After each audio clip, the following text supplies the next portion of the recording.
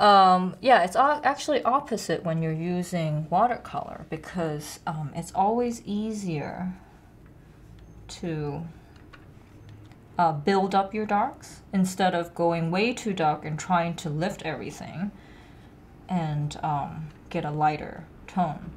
Because when the paper absorbs some of the colors, especially if you use chemical colors, it will stain the paper and you will never ever see the white of the paper ever again.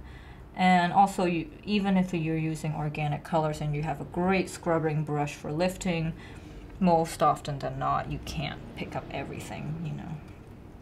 That's traditional medium for you. You can't do a Control-Z and get rid of all your mistakes. And there's no white paint? And there's no white paint. Well, there is technically white paint. But if you're talking to a watercolor purist, there is no white paint. There is Chinese white. There's that, but like if you really think about it, no, okay, so here I got a little distracted and made a little mistake here, but don't worry, when you have a mistake, it's always okay. Don't ever panic. Just use a damp paper towel. You can always absorb, you know, when paint is just laid down. It hasn't gone into the paper yet.